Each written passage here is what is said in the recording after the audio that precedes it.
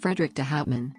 Frederick de Houtman, circa 1571, October 21, 1627, was a Dutch explorer, navigator, and colonial governor who sailed along the coastal regions of Western Australia on the first Dutch expedition to the East Indies from 1595 until 1597, during which time he made observations of the southern celestial hemisphere and contributed to the creation of 12 new southern constellations.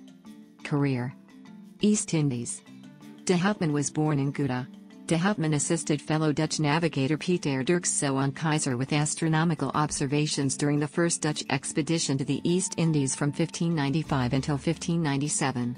De Houtman also sailed on the second expedition from 1590 until 1600, led by his brother, Cornelis de Houtman, who was killed. Frederick was imprisoned by the Sultan of Aceh, Alauddin Raya Shah, in northern Sumatra. He used his 2 years of captivity, from September 1599 until December 1601, to study the local Malay language and to make astronomical observations. These observations supplemented those made by Keyser on the first expedition. The constellations formed from their observations were first published in 1597 or 1598 on a globe by Petrus Plancius, and later globes incorporated adjustments based on de Houtman's later observations. Credit for these constellations is generally assigned jointly to Keyser, de Houtman, and Plancius, though some of the underlying stars were known beforehand. The constellations are also widely associated with Johann Bayer, who included them in his celestial atlas, Uranometria, in 1603. After de Houtman's return to Europe, de Houtman published his stellar observations in an appendix to his Dictionary and Grammar of the Malayan and Malagasy languages. Australia.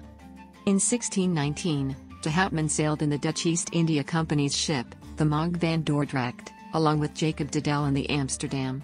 They sighted the Australian coast near present-day Perth, which they called Dadelsland.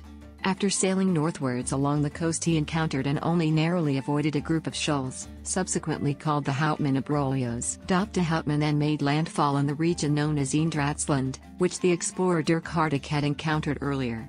In his journal, de Houtman identified these coasts as Lokak, mentioned by Marco Polo to have been a country far south of China and indicated as such on maps by cartographers Plancius and Linciotin.